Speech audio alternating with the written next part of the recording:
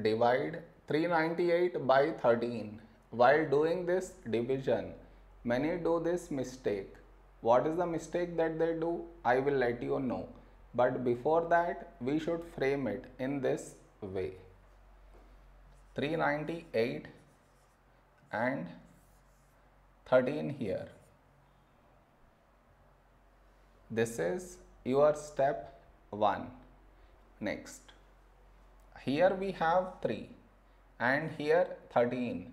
3 is smaller than 13. So we should take two numbers 39. When do we get 39 in 13 table? 13 3 is 39. Now we should subtract. 39 minus 39, 0. After this, you bring down the beside number. So 8 down. After this step, the mistake happens, and the mistake is this. Here we have 8 and here 13. 8 is smaller than 13. So what many do is, they directly put dot and take 0, which is wrong. Why is it wrong? Because just now you brought this number down, and in the same step you want to put dot and take 0, which is wrong. I repeat, bring down the number and also put dot take 0. Bring down the number and put dot take 0.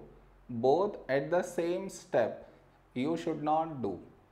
Instead, what you should think of doing is, which number should we take here? If I take 1, we will get 13. But 13 is larger than 8. So what we should do is, we should take 0. So 13 into 0, 0. Now we should subtract. 8 minus 0, 8. Over here, we did not bring any number down. And 8 is smaller than 13. So now you can put dot and take 0.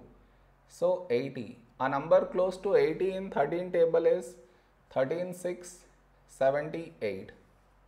Now we should subtract, we get 2. You continue the division. I am not doing that. Did you understand where does the mistake happens?